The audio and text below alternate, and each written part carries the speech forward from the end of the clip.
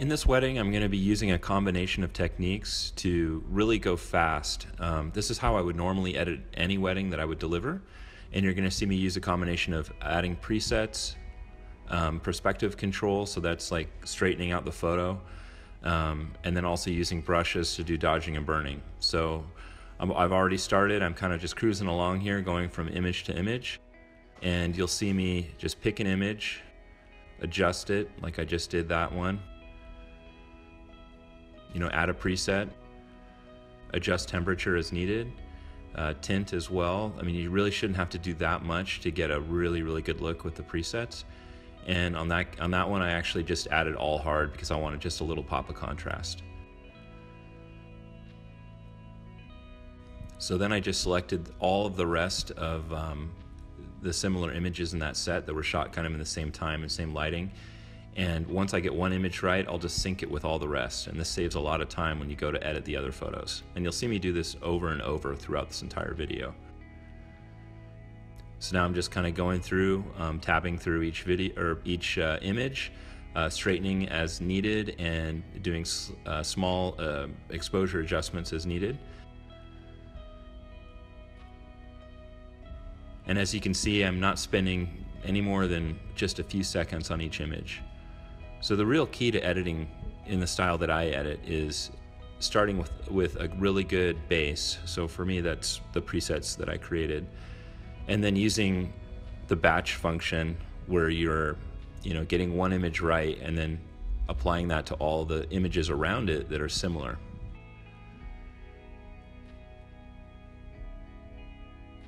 So this image here just was really underexposed, so I needed to bring that one up. I also applied all soft to bring back the highlights in the flowers. This next image was almost identical to the last, so all I had to do really was just hit previous and then apply highlight soft.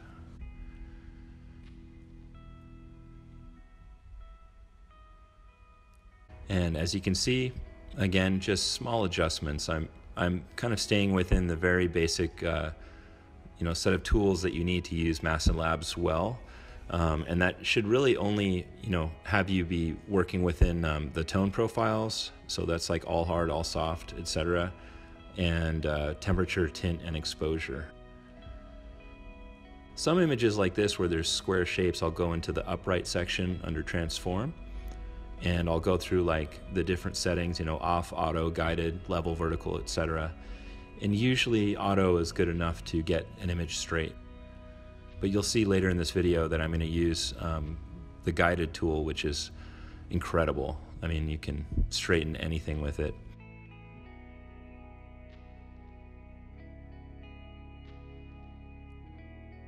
So again, I used all soft just to bring back a lot of that detail, and all soft with Fuji 400H looks really, really film-like. It looks amazing.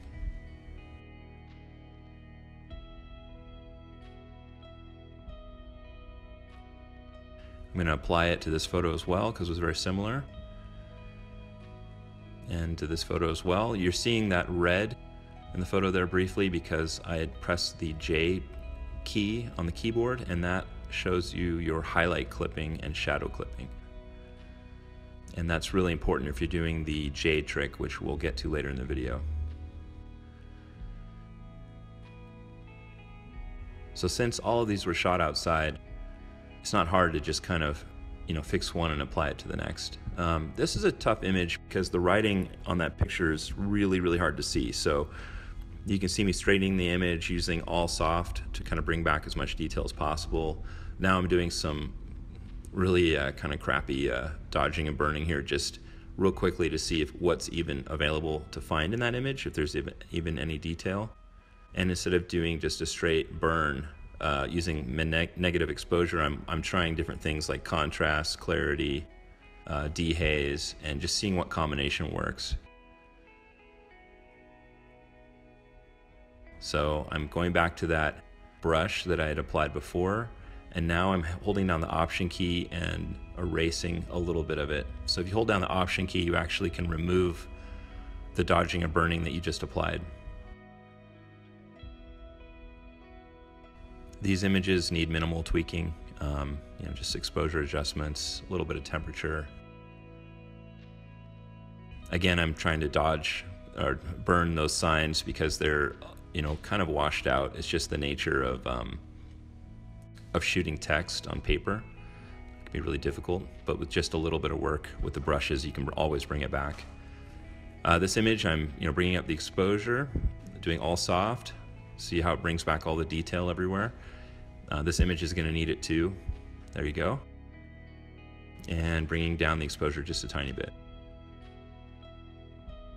I am meticulous with how I crop and rotate my images. That's really, really critical. I don't like things crooked at all. So in this image, I'm doing the J trick. So I open the tone curve and pull the bottom point down until I see a little bit of black appear. And that image just needed it. It needed a little deeper black point. Black and white, pretty simple. Just exposure adjustments and using the Ilford preset pack from Mastin Labs. We have some really, really nice film emulations in there, and my personal favorite is Pan F, but you'll see me use Pan F, HP5, and Delta 3200 depending on the image. So some light dodging and burning. Pan F here on this image, I thought it would look really nice. Increase the exposure a bit, and you get some really nice deep blacks and bright whites. Playing with the cropping here a little bit. I don't like all that negative space above her. Getting ready in a home gym room, but this is Delta 3200. You see all that grain? I think Delta 3200 is beautiful because of that grain, and it also has kind of glowing highlights. You'll see me use it throughout this set. Okay. Here's where I use the guided tool because auto is just not cutting it. So with guided, it's a new feature by Adobe. You just draw a few lines around something that you know to be square, and Lightroom will do its magic and make the entire image correct. I think it's one of the most powerful tools in Lightroom and probably the most underused, but very, very simple. So again, I'm just applying the preset, doing some basic exposure adjustment. I did lens correction on because I shot this at f1.4. When you shoot your lens wide open, you get a lot of vignetting. This image needs all kinds of work. I'm going to start with HP5. I'm going to try to fix the skew here. So auto seemed to do a pretty good job. I hate that fire detector in the ceiling, so I'm just going to grab the cloning tool here and just tap on it once and get rid of that thing, and done. This image, yeah, I don't know, nice light. I wish she wasn't holding the Starbucks container, but whatever. This is a real wedding with very nice people. And yeah, just real simple adjustments. Apply the preset 400H neutral, increase the exposure, slight temperature and tint adjustment until you see that the skin tones look good. That's it. This one I do Delta 3200 on, I believe. Yeah. It works really well with images that don't have a lot of detail in them. It really lets the grain show.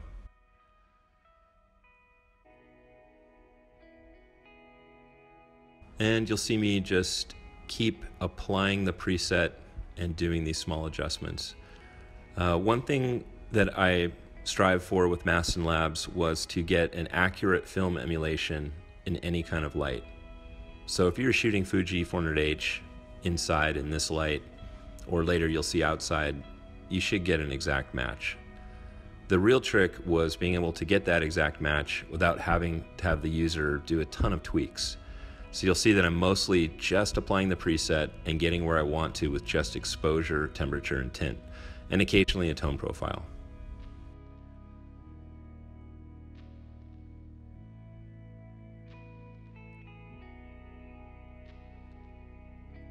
Spending a little extra time on this detail just to get it right. So here's some Pan F, nice and beautiful, deep, dark, and rich black and white film and preset.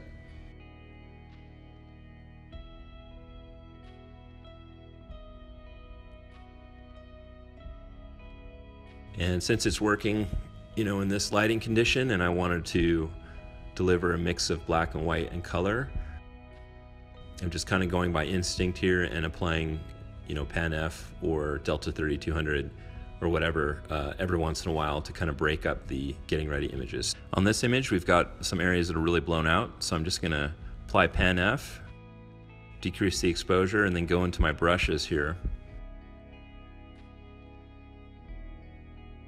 All hard also kind of gives it a little more contrast. So with the brush, I'm just going to knock down the exposure a little bit with the negative exposure brush, a little burning, and I'm going to be just really gentle in how I do it. You want to kind of do it in stages. So I often will just do a little bit of burning and then do a new brush and do a little more burning, etc. You can always back it off later if you overdo it with the sliders, but I'm just trying to draw attention to his face instead of like the guy in the white shirt in the background. There's another image that looks way better in black and white. Again, I'm going to do highlight soft to bring in as much highlight detail as I can. And this image is also going to need a little bit of burning. So just drop the exposure, almost like 0.6, and then go in with a brush and just kind of softly brush around in the super light areas, because I'm trying to draw attention to the guy in the middle. Again, you shouldn't spend more than, in my opinion, you shouldn't spend any more than 5 or 6 seconds on any image once you kind of get the workflow down. A lot of these images can be adjusted in like 3 seconds. Just, apply the preset, increase the exposure, and maybe a little white balance change. Images that I spend more than that amount of time on are images like this, where I've got to do a little bit of extra work. So, in this case, I'm burning some of the bright spots down. And in other images you saw, I was correcting perspective to make things look straight. But the reality is if you're a working photographer and you're delivering a lot of weddings every year, I was delivering up to 40 or 50 a year at my peak, you just can't spend a lot of time editing. You have to deliver a really good product. That's critical, but you've got to get your workflow down. You've got to be fast and efficient, because you will burn out if you don't learn how to edit fast. It's either that or outsourcing to someone else so that you can keep your energy levels up to get through the whole season. But really, not to toot my own horn again, but the presets that we developed really make it easy to quickly get through a wedding.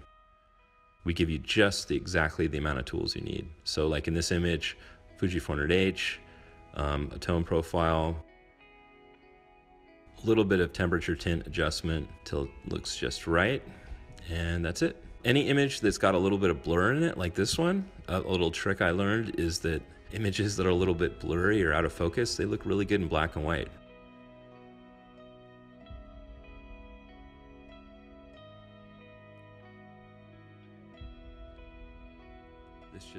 Okay, so this image, she's quite a bit overexposed, but with Fuji 400H and all soft, we're bringing back as much detail as possible. We're going to drop the exposure just a tiny bit.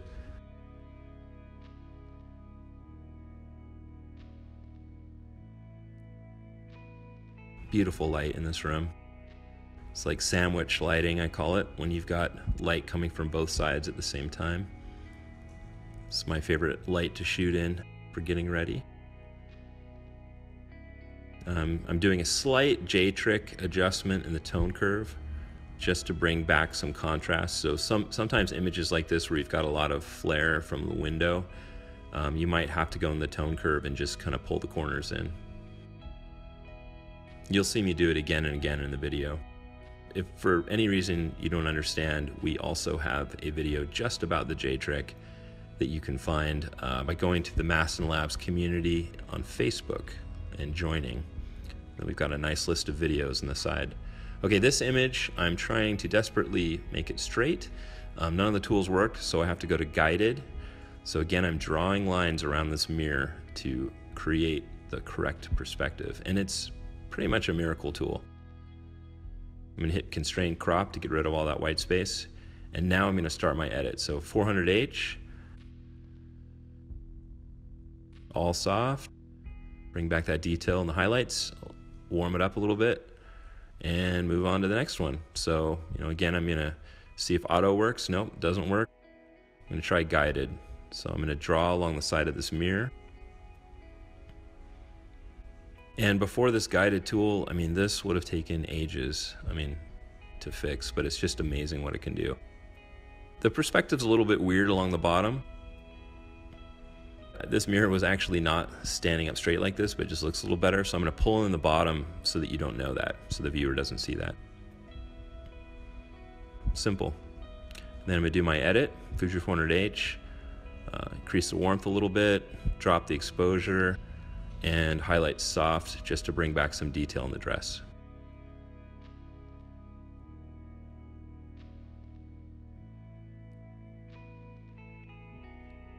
Okay, so it's time for a black and white. I haven't done one for a while. I'm gonna crop out a little bit of that extra space above.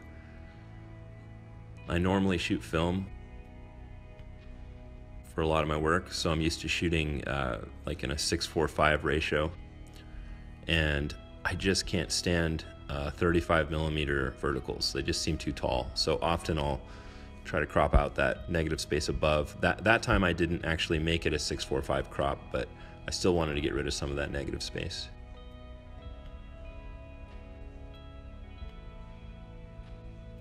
So now I'm just kind of, finishing up some of the getting ready, alternating between color and black and white. There's no real pattern here, it's just whatever I feel like. This image has got some really bright areas, so I'm going to use Highlight Soft. And Highlight Soft is called Highlight Soft because on the Fuji Frontier scanner, that's the professional film scanner that I own. It's from a lab actually, that I base all the presets on. They've got some settings on there called All Hard, All Soft, Highlight Hard, Highlight Soft, Shadow Hard, and Shadow Soft. Those are the direct translations from Japanese, and so I just preserved those names when I emulated them into Lightroom. And the purpose of All Soft and All Hard and all that is to control either the highlights or shadows, just as you would when you're scanning film. So pre-Lightroom days, scanner operators would have a few buttons they could push to kind of like fix highlights and shadows. So you'll see me use those all throughout this video. So right now I'm just doing a little bit of dodging and burning on her face, just kind of dark. I'm gonna just admit right now, I'm not doing probably the very best job on this one image. I promise that the rest of the images are really good though. And if she wanted a huge wall picture of that, I would go back in and do some really careful dodging and burning. So I'm doing the J trick here. You see that the highlights and shadows are clipping. I'm gonna bring in the tone curve at the bottom, or I already did, until I see blue. This is a real tricky image. It's super backlit. There's a lot of reflection, but I'm gonna do my best. Trying All Soft. I'm adjusting temperature and tint. Adjusting exposure. I felt the midtones were a little bit dark. And yeah, there you go. Looks pretty good. This is also a super tricky image. So whenever you have super harsh light coming around something super dark, you get chromatic aberration, and it can get so bad that really you just should make it black and white.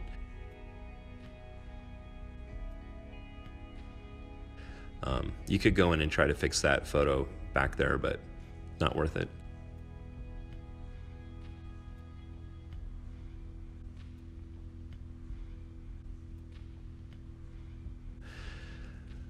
All right, here's where my OCD takes over, and I'm going to try to straighten this building no matter what it takes. The image is also, I overexposed it a little bit too much in camera, but I'll fix that. And I've also got a real lack of contrast, so I'm going to use the J trick here to pull in the black point. This just comes from lens flare, from shooting into a bright situation, a bright house. Sometimes you get just a little bit of flare in your lens, and it really kills the contrast. Processing photos, after you shoot them, you're really just a problem solver. You're just going through, seeing what each image needs and fixing those problems. And the more images you edit and the more tools you know how to use, the faster you can go. And I don't know, I've been doing this for 20 years, so I go pretty fast, I guess, but you can go this fast too, I promise. I used Fuji Blue on this one because the grass was in this like super bright, like noontime sun, and Fuji Blue kind of kills the neon in the grass. So yeah, see, super neon. This is like no preset even applied yet. There it is with Fuji Blue, and really harsh light, and I'm using a combination of exposure and J-Trick to kind of tame everything. And I'm gonna also clone out a little bit of the junk on the grass, so some of those leaves. Yeah, little things you can do to kind of clean it up. I'm gonna burn her dress down a little bit because it's a little bit bright, and then you're gonna see me do this in a second here, a really lame attempt at burning the grass down. Yeah, I just back it off a little bit, it gets a little bit better. I'm sure there's like a million people watching this right now going, man, your burning skills suck on this grass. Let me tell you about this trick I know. And I believe you. You probably have better burning skills than I do. But I'd say I'm a pretty good editor overall. Okay, here we go. Again, kind of not ideal lighting. We're gonna make it work. It's a beautiful house, it's cool. It's just classic. Beautiful wedding. Eric and Amy had a just amazing wedding. This is a family house. They did it all at their own place, and it was amazing.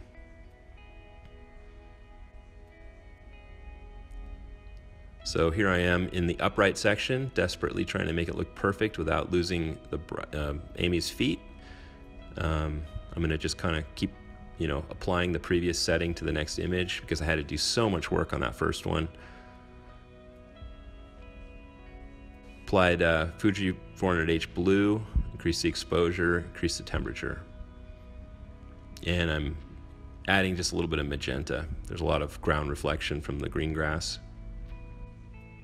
Added all soft and a little bit of J-Trick. So this image kind of got the whole enchilada, but it's worth it.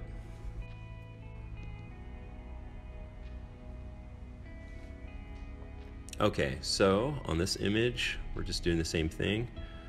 Trying to get, everything to look as good as possible and as quickly as possible. That's the key.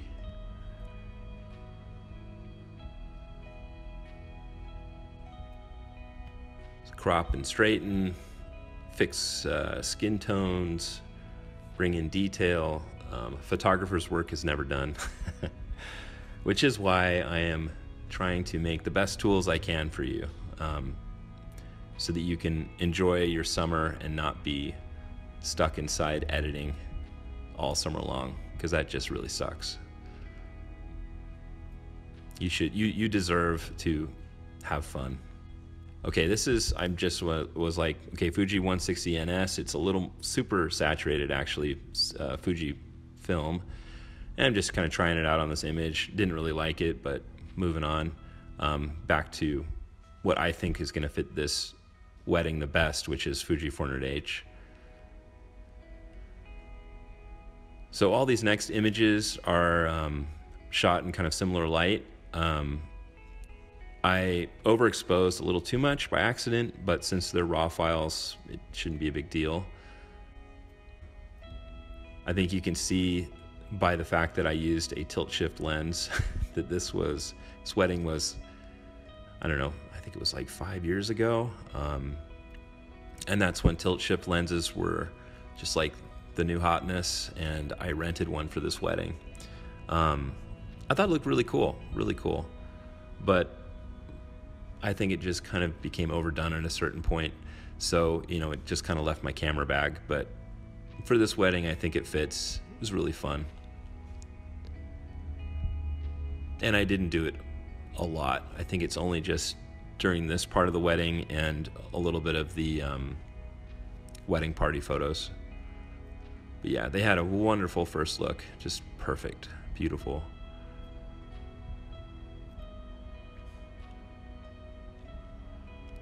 Two of the nicest people I've ever met.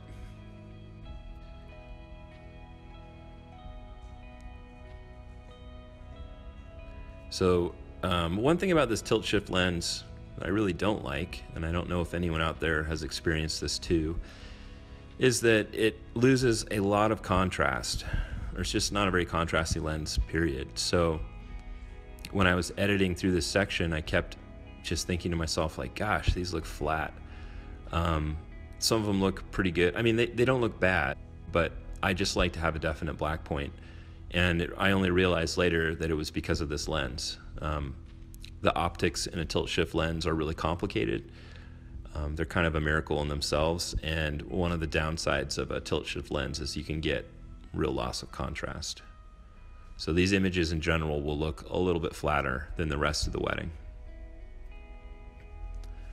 So I just use Highlight Soft to bring back the fields in the background. This is a extreme lighting situation. It's like high noon, but we're under open shade. I'm kind of playing around with some black and white now.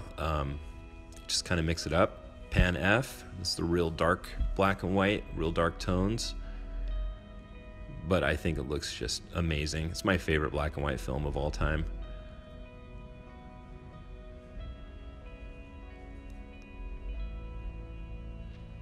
We're just gonna keep cruising through here.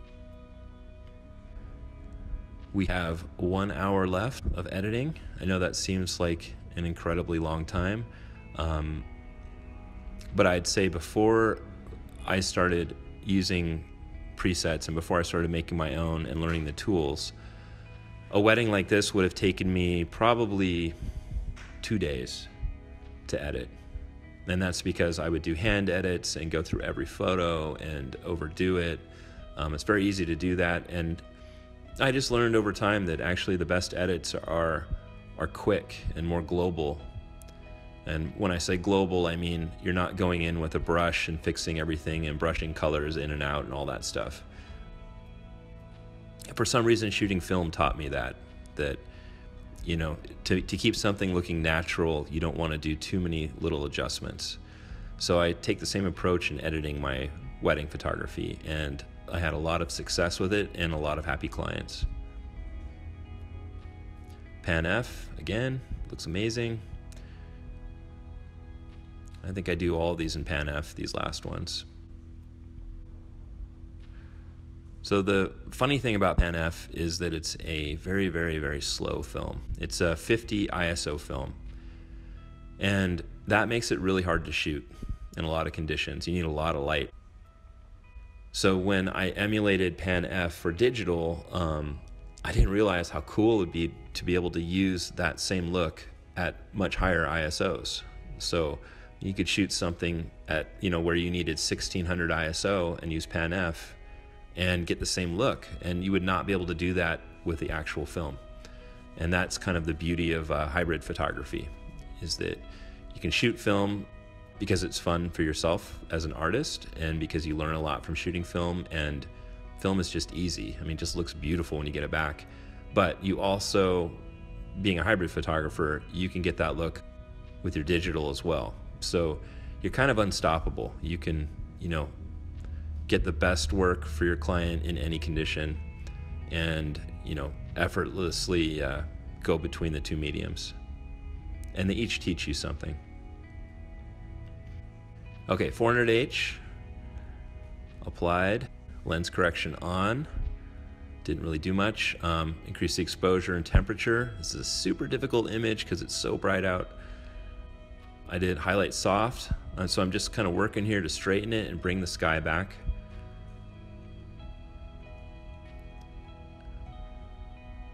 I'm going to do Fuji 400H blue, increase the temperature just a little bit. Highlight soft. There's not much sky detail there.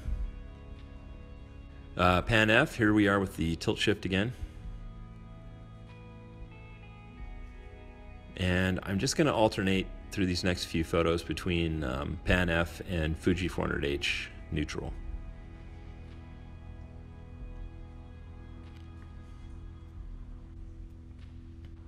Some of these edits are super easy because I'm just hitting the previous button down in the corner and just applying the previous edit to the current photo. If you shoot on manual, which you should always shoot on manual, once you get one photo dialed in and you're not changing your settings because you're not in changing light, you know, if you're in the same light, when you go to edit, you're going to save a ton of time because you can just fix one photo and then, like I'm doing right here, apply it to the next like 10 photos and you're done.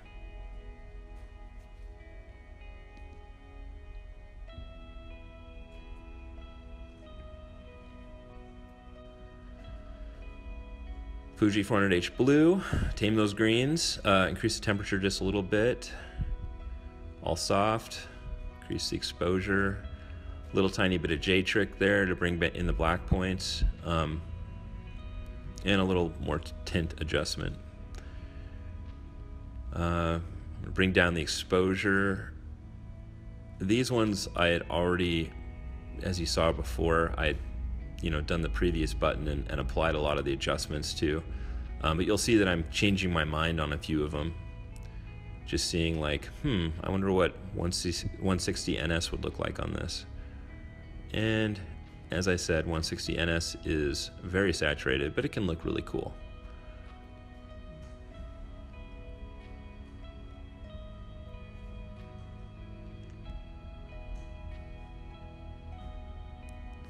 Going back to the Fuji 400H blue, just because in these conditions, it just works better. The light is still not the best right here. So here I've got everybody kind of posed and arranged under this canopy. A super bright background, as you'll see, and this causes some contrast issues, which I'm trying to fix with the J trick. This is just a problem with shooting into a bright light source like that. And you'll also notice that I'm using the 45mm tilt shift lens, which I talked about earlier, which already has contrast issues. So you're going to get a slightly different look using that lens. So I'm grabbing all of these images are shot in basically the same condition. I grabbed a bunch of them and hit sync settings, and that's working in the background while I just kind of go back to where I left off. So while I'm kind of looking through these photos, Lightroom is applying all those other changes to the other images. So then when I get to them, I've got a good starting point. So Fuji 400H neutral, little, tiny exposure adjustments, but really not much to do. I've already applied the bulk of the editing in that, apply all copy and paste mode.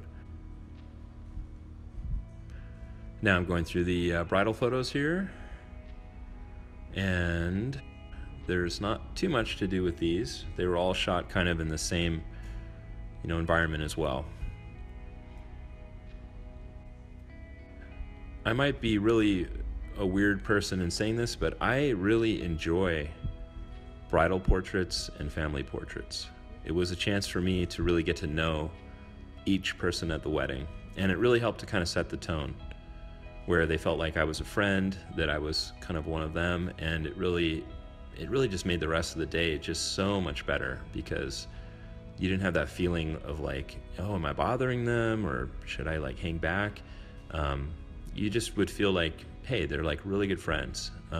So I say embrace the family photos and the portraits. It's a chance to get to know people. Also, just for practical reasons, these are the photos that people buy. So if you're interested in making money, this is what a lot of people want. You can't lose.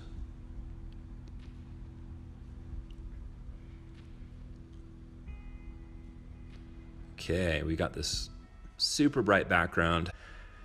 Yes, you do the best you can with the time you have, but I thought the photos turned out just fine anyway. But this was all kind of happening like in the noon hour in the middle of the summer. And if you think about it, everyone's standing on a bright green reflector straight underneath them. So keep that in mind too when you're editing, that you're fighting against basically like if you just laid out a bright green cloth under your subject, you're going to have a little bit of reflection. So I tried to move them into the shade where we didn't have so much light bouncing straight down onto the green grass and then back up into their face. So I'm trying to minimize it whenever I can.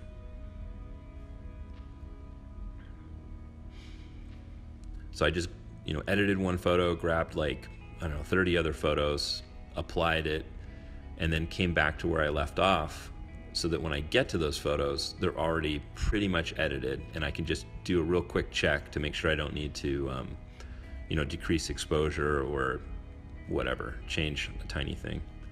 He is a marionette. Eric's pulling his strings. Okay, getting through these family photos. I love doing those.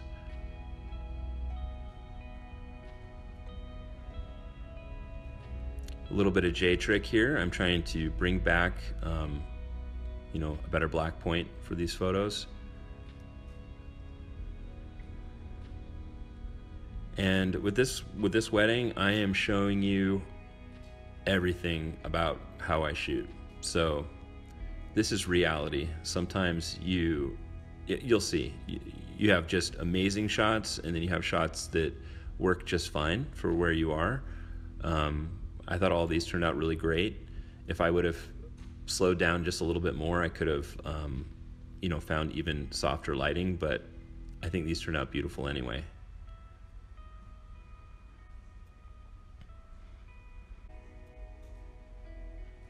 But you're literally seeing the photos that I delivered to Eric and Amy as a working wedding photographer.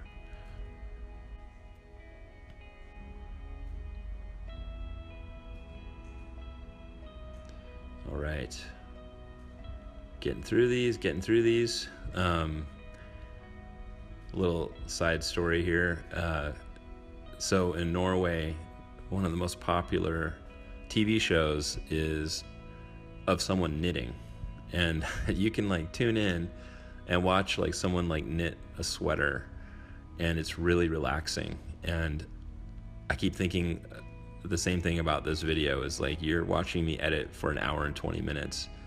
And if you're a wedding photographer, this is probably like really exciting, but maybe on the same level as like watching someone knit a sweater. So I hope you're enjoying it. I'll try to keep giving you advice as we get through this edit. Okay, a little bit of, I'm like, is there a little more black point I can get? Yeah, maybe. I'm going into the tone curve there. I like to have really nice, crisp black and white points. The white point is definitely there in these photos because it is so bright out behind them. But the black point, if you bring that back in, you can really make a photo better. I love this. I love this moment. So many great moments in this wedding. Just the way that people interact with each other is fascinating. This image is a little overexposed. I can save it, but you'll see the hop fields in the background kind of get a little weird looking. But totally fine. You can't make every single picture you shoot perfect. That is not real. And all of the people that we admire in the industry, their secret is they never show a bad picture. But I guarantee you that they take them all the time. I, on the other hand, am not really trying to get wedding clients anymore, so I'm totally happy showing you everything I shoot.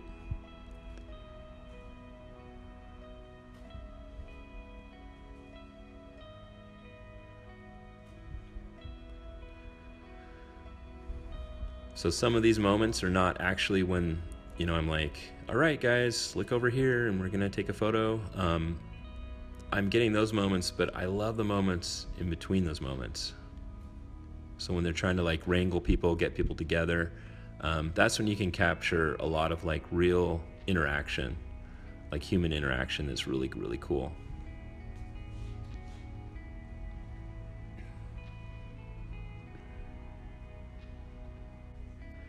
Beautiful venue. This was all put together by Eric and Amy's families out in Oregon. Just wonderful, beautiful wedding. A lot of really cool details.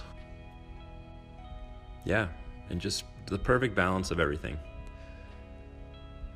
So here are some postcards. Again, I'm kind of going nuts with that tilt shift lens. It's very bright, so I used Highlight Soft, Fuji 400H on this, brought the exposure down, and applying it where I can.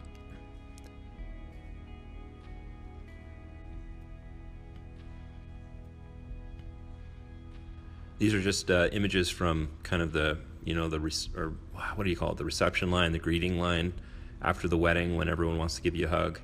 I love that part. Here are some more details. Again, super bright out. I'm also trying to get details like this throughout the day where you can kind of see a little bit of the person, but also the details. So I could have just shot like the boutonniere like super close, but I wanted to kind of back out because the wall behind Eric was really pretty, the light was pretty, and it just was a nice composition. I'm editing this one both with Fuji 400H and Pan F because it looks so nice. And then I got kind of the more like super close detail shot.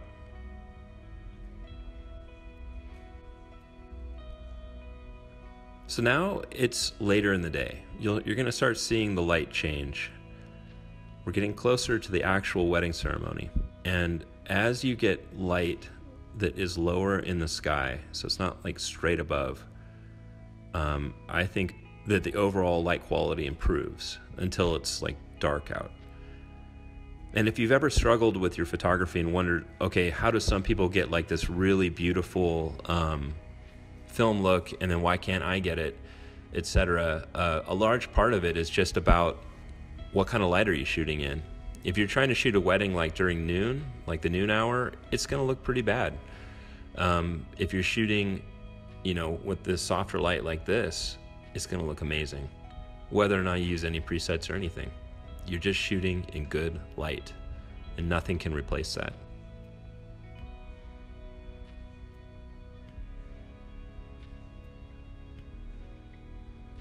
Lots of knuckle bumps and high fives on the way up. Just do my basic edits through here. Apply the preset, a little exposure adjustment, temperature adjustment. I edit more on the light and airy side. So you'll see me, at that time I brought the exposure down, but often I'll bring it up. That one I didn't have to do anything.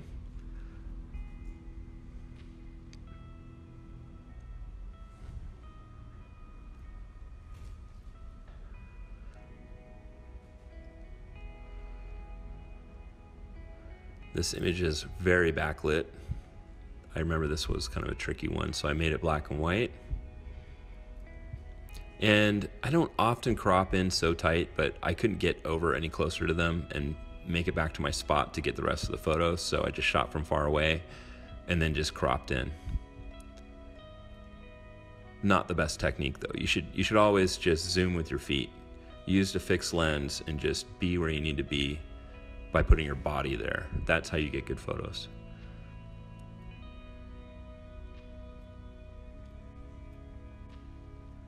Really, really great moments between Eric and Amy. This wedding, I mean, just everything about it was so wonderful that it was like shooting fish in a barrel. I almost couldn't turn any direction and not find like a great photo. Okay, this image is a little overexposed. You're gonna see me do a bit of work on this. So black and white, I'm gonna drop the exposure down, crop in, and then I'm gonna get to work with the brush here. And I'm gonna kind of dodge and burn in a circle around them because that's what I want people to focus on. So the whole point of dodging and burning is to even out the lighting in a photo and to draw focus to what you want people to look at. Beautiful light. I mean, just check out this light. It's insane. This is filmy light, I guess, or whatever. I guess it's like the ideal that people want, but it's really just a function of the light itself. This is the light you want to shoot in for this look.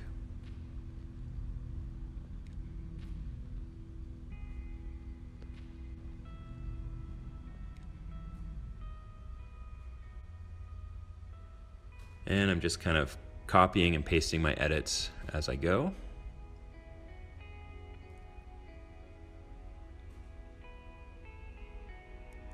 think I just cropped out an Uncle Bob there.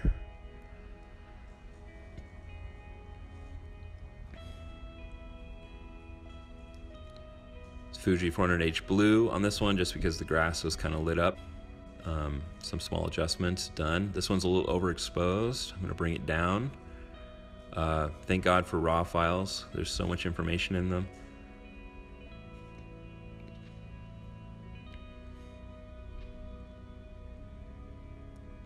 And every time for wedding shooters out there, every time I am shooting a ceremony, I'm not shooting a ton of photos. I'm not shooting like 1,000 photos. I am thinking, where should I be at exactly the right moment? Because, if you've seen a lot of weddings, you start to know where you should be. And so I'm always thinking, okay, I gotta be at this distance so I can get some layers in there of people in front of them to make it more interesting. But I don't want to be so far away that, for example, I miss like the kiss at the end, right? When they're like, I now pronounce you man and wife or whatever. So I'm thinking strategically throughout the entire day or the entire ceremony, where should I be to get exactly the shots I need and then move on to somewhere else? And it's a good way to think. You don't want to be a reactionary photographer where you're just reacting to the environment. You want to be in control. And that comes from really thinking about the event and predicting where things are going to be and when they're going to happen. And that just comes with time. Okay, I'm just copying and pasting my edits, Fuji 400H, a little exposure and temperature adjustments. We're now at the prime part of the entire day for light. You'll see that the light is just completely amazing. And this part of the day doesn't last that long, maybe 45 minutes at tops.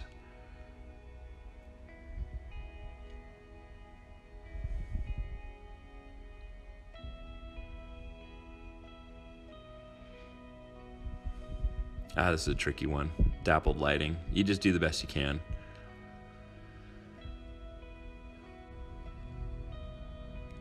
Okay, this next image has got just a ton of flare, but I thought it looked really cool, so I left it in the edit. So this is going to take a little work. First thing I'm going to do is go to the tone curve and just bring it way, way, way in. I'm trying to find a black point somewhere. And it gets kind of ridiculous how far I have to pull it in, but I do. I'm going to straighten it a little bit.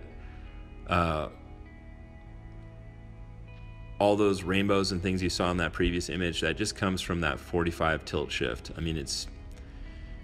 I don't use it anymore. It was kind of a one-trick pony, but it can introduce a lot of weird flare and stuff like that. It's like an expensive lens baby, basically. Still pretty cool for some things.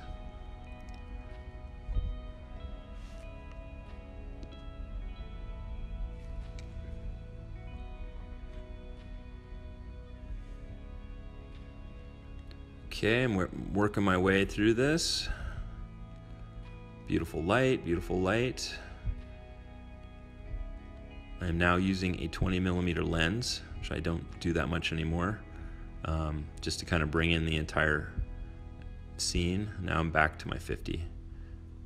Or no, this is the tilt shift. That's why there's no contrast. A little bit of a J trick there to bring that contrast back into that lens.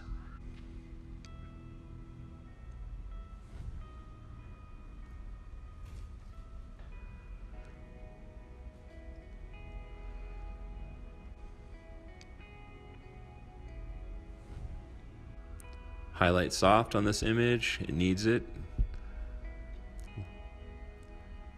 This image I'm bringing the exposure down, correcting the cropping a little bit.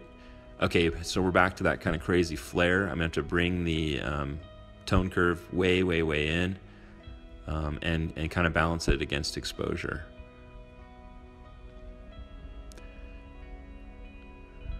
Since the 45 tilt shift has so many kind of optical problems, you just kind of got to do your best to, to edit around that.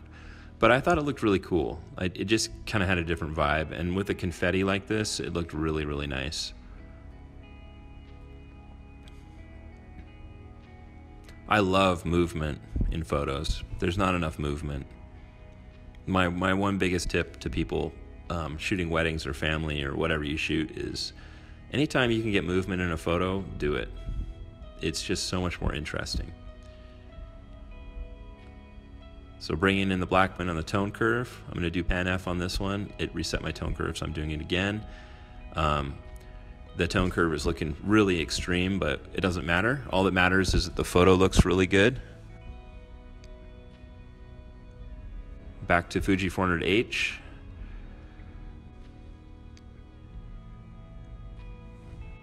And I'm going to apply it to all the next photos.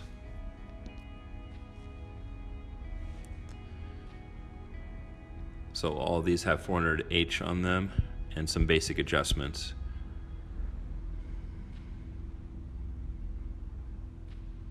So post-wedding, I am taking them out into this field to walk around and get some creative portraits of them. These are hop fields. I'm using the graduated neutral density filter and dragging it in from the top to bring the sky in. Here's their dog. Little J trick. And this is like it's like a greenhouse we're in front of here. And using that tilt shift. So since they were kind of side lit, I don't normally like side lit, but I wanted to have that background. I'm balancing it with using highlight soft and just kind of really delicately adjusting exposure and temperature, but it turned out really nice.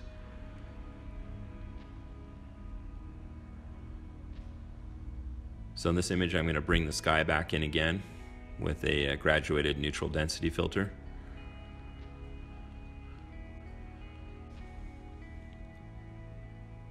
And the graduated neutral density filter, all it is just a kind of a mask that you pull in from any direction that starts out dark and then goes to clear. And it comes from an actual thing that actually exists called a graduated neutral density filter, which is a piece of glass that fits in a filter holder in front of your lens. And a lot of landscape photographers use them to bring the sky back in a dramatic landscape. And you have the same tool in Lightroom. And it's a really fast way to kind of preserve a sky. So she was so bright on one side that I just was like, let's just do black and white. And it looked really nice.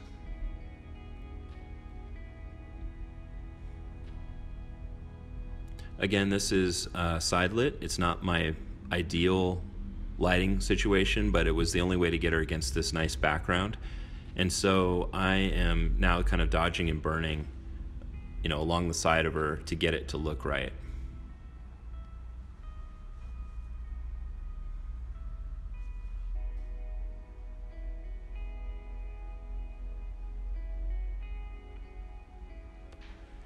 A little more dodging and burning. Nothing too serious here.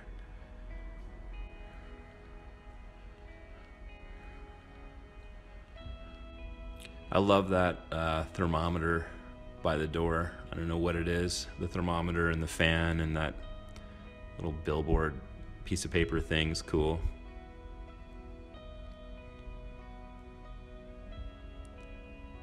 Doing Pan F on this one just to see how it looks. Looks pretty good. Eric looks pretty sharp in a suit. I love the depth in this, so I'm going to just play with this a little bit in black and white. The flowers are way too dark, though, so you're going to see, again, my incredible attempts at dodging and burning here. I usually start off with a pretty harsh setting on it so that I can really see what I'm doing, and then I hold down Option and erase areas where I've kind of spilled over where I wanted to brighten. But again, I mean, I spent like, 7 seconds on that photo. Now I'm going to do a little bit of black and white with Pan F, and I'm going to be using the graduated neutral density filters a lot throughout this section to bring that sky back in because it's so bright.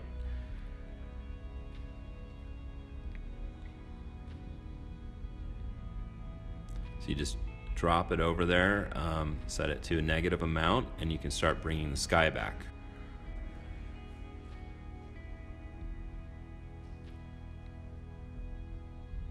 I'm also going to use it in this photo because it could have a really cool sky if you could see it.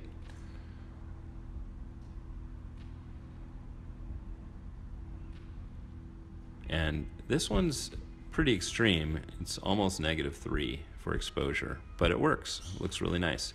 Doing a little bit of dodging and burning. Cranking it way up so I can see where it is, and then dialing it down until it looks right. This image, 400H, a little bit of J-trick, and then I'm going to drop the exposure, and I'm going to grab the neutral density filter, pull it down in the sky, crank down the exposure, and bring that sky back in. Super simple. Anyone can do it. 400H, increase the exposure, fix the temperature and tint. This image is really flared out with the backlight there, so I'm going to bring in the black point on the tone curve and then apply it to the next image. It looks like I need to bring the exposure down a little bit for this second one. There you go. And yeah, that looks perfect. Got to bring that sky back in. So let me grab the neutral density filter.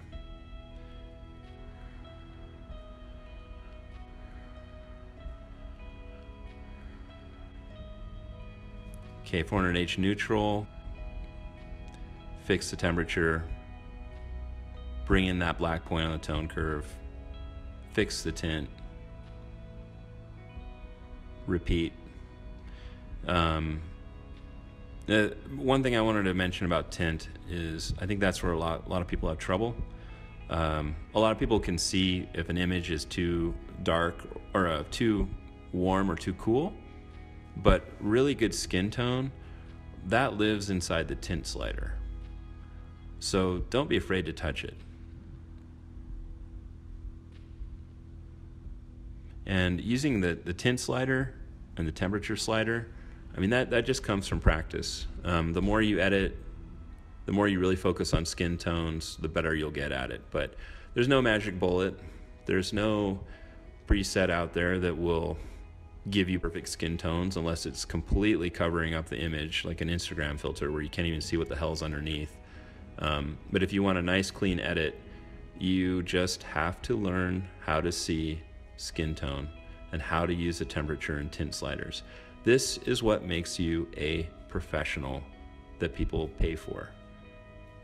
If you are unable to see color really well, and that's totally okay, some of the best photographers I know are even colorblind, you need to outsource that to someone who can edit it for you. Because at the end of the day, you're not going to get anywhere in your career unless you can do this kind of stuff. And you're not going to get far. You'll get to like a medium level, but not super far. So it's really worth practicing temperature and tint adjustments until you can get beautiful skin. Skin is the most important part. If you get the skin right, then everything else in the image will fall into place. Human beings can see when skin doesn't look right in like half a second. We're not so picky when it comes to other objects not being exactly the right color. But humans kind of base our perception of color off of how skin should look, so focus on it. Okay, just doing some basic edits here. Just trying to make the photo nice and even.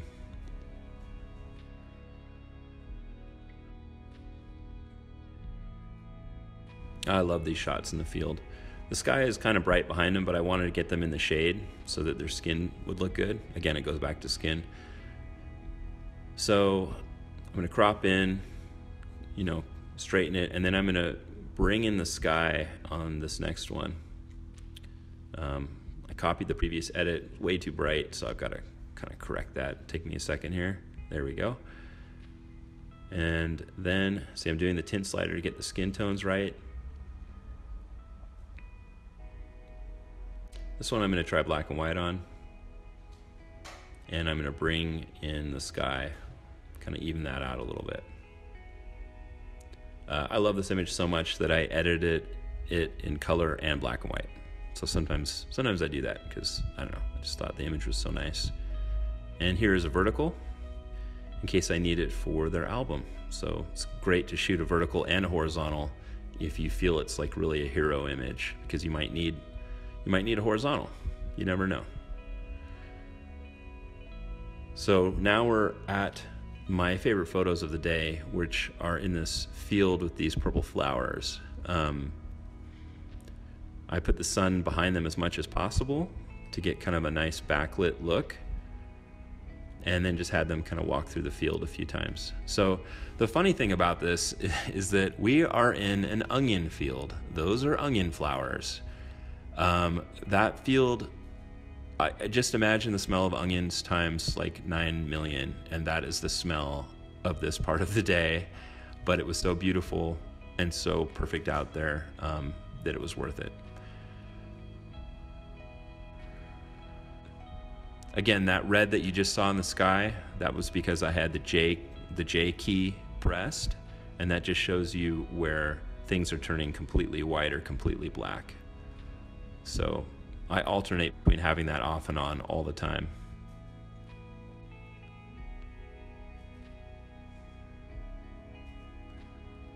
I'm just kind of copying and pasting edits here.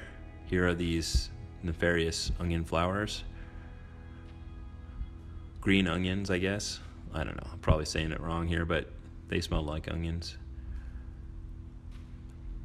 All right, so now we're on to a completely different part of the day. This is indoors reception. We're gonna get to the real crappy lighting here in a minute. And I like bad lighting because it's a challenge, and I'm gonna be able to show you here in a second what you can do with Mastin Labs in challenging light. I rarely use a flash. I like to shoot ambient.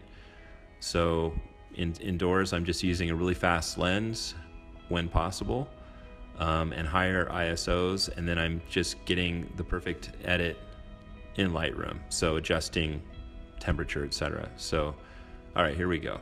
Okay, black and white, a few black and whites, those are easy. And then I promise I'll switch to color. Okay, here we go. 400H. 400H on this one too. We drop the exposure. Drop the temperature just a tiny bit. 400H again. Increase the exposure. And I'm just copying and pasting. I try to get a nice mix of details and scene setters like this one, and then reactions like what people are doing, and then kind of the basics, you know, like people giving speeches and all that. Shooting pictures of people eating is hard because they often look really bad, but sometimes you can sneak one in. Details. So Fuji 400H neutral, drop the temperature a bit. Looks pretty good. You would not be able to get this look with actual film in the same condition. So this is where a hybrid approach really excels. You can keep that film look all day, even in indoor lighting and bad lighting. Here are the hop fields. Just kind of stepped out for a second to get these as kind of a scene setter. A little bit of a J trick. So now it's pretty late, and the contrast here is really, really strong, but I wanted to get just something out in the field. So Fuji 400H, increase the exposure, increase the temperature, and I'm comfortable with the sky being completely blown out. That happens a lot with film. I mean, it's not completely blown out, but it's totally okay. You don't need detail in every single part of the image. That in itself does not make a good image. A good image is a good image. So in a few of those images, yeah, we don't have sky, but it's okay. So yeah, just some more details.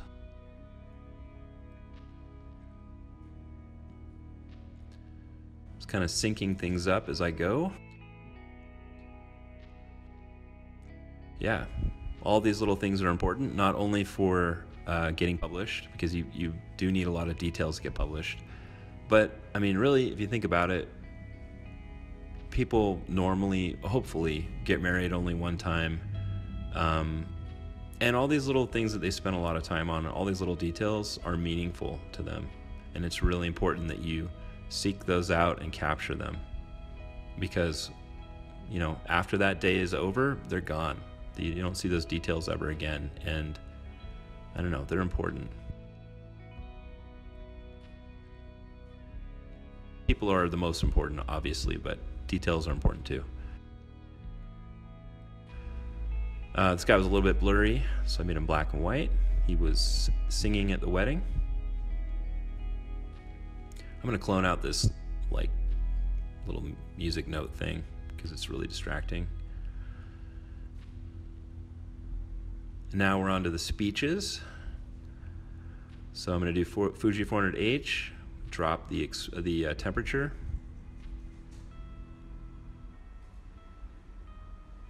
And as you get to worse light and higher ISO, it gets a little bit harder to correct for skin tone, but you still can.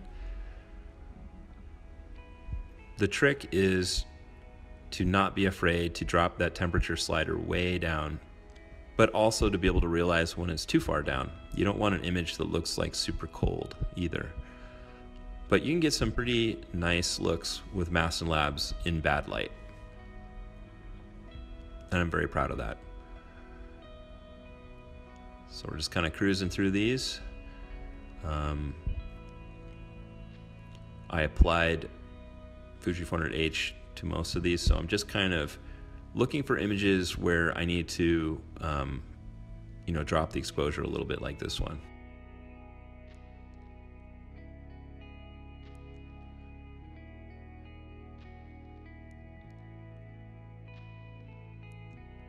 Yeah, this one definitely needs a drop. So now I'm at ISO 2000, and you're going to start seeing the color getting kind of muddy. And that's just what happens when you get to higher ISO. You have just less color information to work with, so corrections become more difficult. So some of these images I'm going to start just doing in black and white.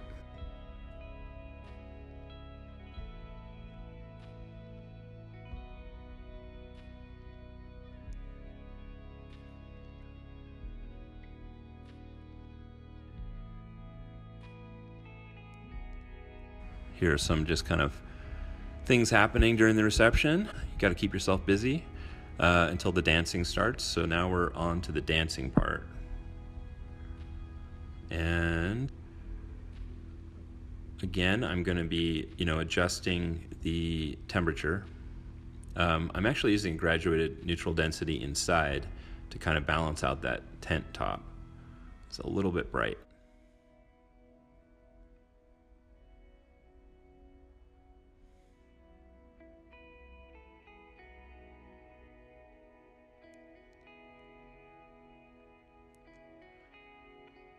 Okay, almost done, everybody. Thank you for watching so far. We're in the home stretch. You know, we've only been doing this now for an hour and 11 minutes, but I remember editing weddings where I felt nauseous because I had spent so many hours editing. It really was something that in the beginning was really fun, and then 15 years in, it wasn't so fun anymore. And being able to go quickly through a wedding and edit it and have it look nice is critical. It's the only way you can stay in your career. So these are all Delta 3200. I'm just kind of switching back to this because it was my favorite, like, low light black and white film. It's got a ton of grain, but it's just beautiful. It's just timeless.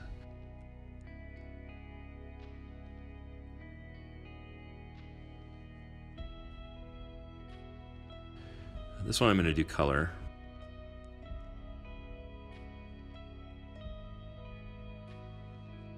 And then I'm going to apply it to the next like 20 images. See how it goes.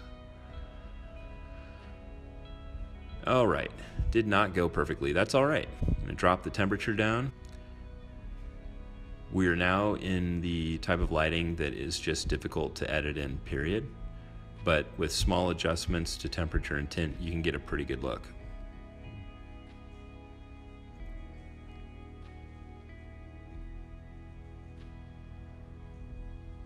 So this is an example of where it's almost too cool. So I warmed it up a little bit. I dropped the temperature too far down.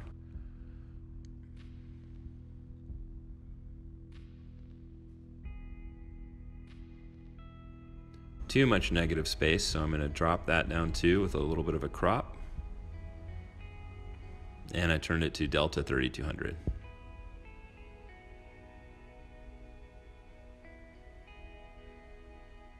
Drop the exposure here a little bit. Really nice scene. I love this one. I love it. Father-daughter dance, and Eric is looking on, and they've got the band playing. It's really, really nice.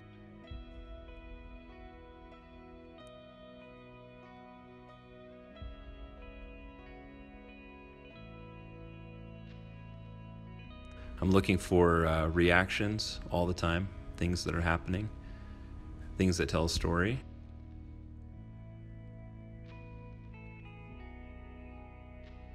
This is the mother-son dance, which is really fun too.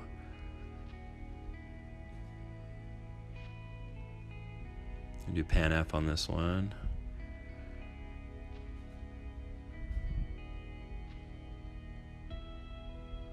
And I'm kind of always circling the room looking for layers. So this one's got, you know, a front layer, a middle layer, and a back layer. And I'm trying to position everything to where every part is interesting. So even where they're standing, where the curtain isn't going through their head, you know, I'm just trying to make it interesting in an environment that is, you know, chaotic at points. So they set up this slideshow outside. It was really cool, beautiful, but there's no light at all. So I'm shooting at 12,800 ISO with a Canon 5D Mark II. And this is kind of pushing the maximum limits of this camera. So these images are gonna look pretty grainy. I turned a lot of them black and white, and that really helps. And I could, you know, if I wanted to, some of these last photos, like really dive into the noise reduction and, you know, clean them up even more. But I mean, this one was at, yeah, 12,800 ISO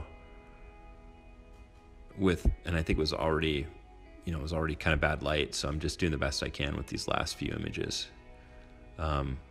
They look all right in black and white though. Now I'm back inside with the cake, getting some more details before the wedding is over.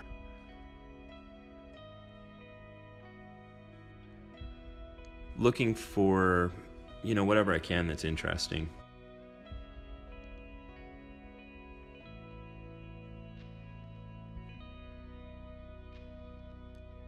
And now it's probably, I don't know, 10 o'clock at night, maybe later, kind of towards the end of the night, and it's almost time for cake cutting. So I'm just grabbing some shots while people are mingling and getting ready for that. You got to stay busy as a wedding photographer. It's really important, just so you stay alert and keep getting good stuff. So here they go for the cake cutting. This is all natural light, so I've adjusted a few images. I just save myself time. I applied them to the next like 30, so I've got a good starting point while I work on these cake photos.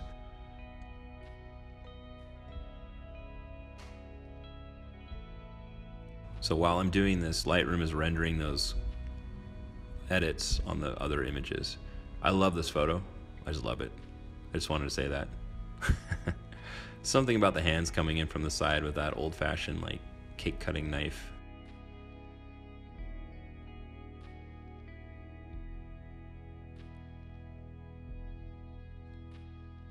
This just makes me want to eat cake. Cake is like the best food. Okay. More people. I love crazy dancing photos, especially when there's like kids and, I don't know, people with babies, and I just love it. Kids know how to have fun. They're not self-conscious. They haven't been beaten down by the world like us adults. Not yet. So they know how to have fun. They had these really cool like Persian rugs everywhere inside to dance on. It was so awesome. So I'm just alternating between you know, Pan F, a little bit of Delta 3200, I think, in a few of these, and then Fuji 400H. Here are some guests at the wedding.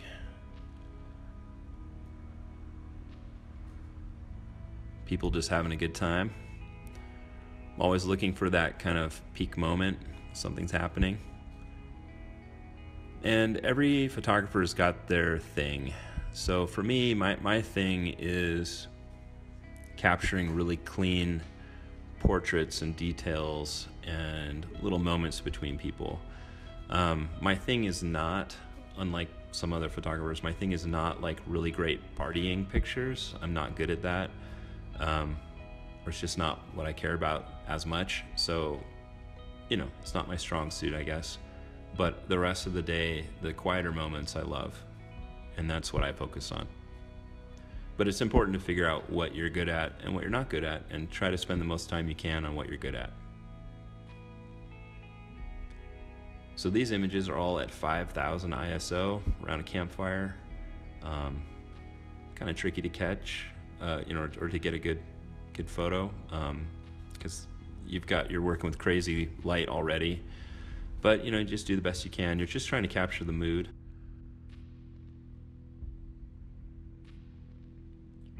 And I don't know what I'm doing there. I'm just kind of switching between black and white color, seeing like which is least crappy. Okay, now I'm back inside. A little more light. We're gonna do black and white on this one. Just simple exposure adjustments. I'm gonna sync ahead a few photos so that Lightroom's doing the work while I, you know, see if there's anything that needs to be fixed. So on this image, I thought it would look really cool to kind of isolate the person who caught the flowers. So I'm gonna just take a brush and just kind of make a big circle around her and start to darken the area around her, just to draw attention to her catching the flowers. And since the dodge and burn will be about the same, I applied it to the next photo. This photo I'm just starting over with just black and white. Just some great moments. We got babies, friends. Okay, here we go. Here's a sparkler exit. Everyone's favorite and sometimes most difficult thing to shoot. I've got kind of a basic color correction there. I'm going to apply it to the next like 4 or 5 images, but I'm probably going to have to fix a lot of them.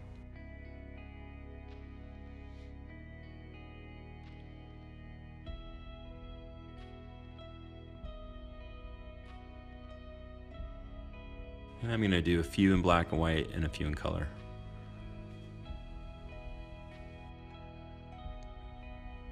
Yeah, that looks great in black and white.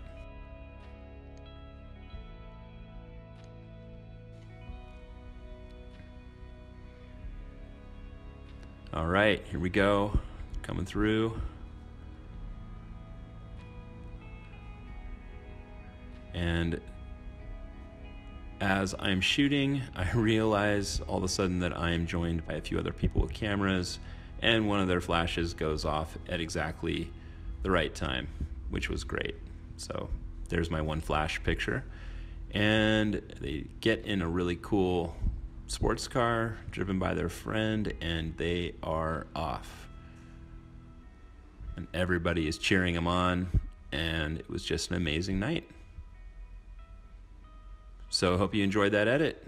That is how I do it. You can learn it too.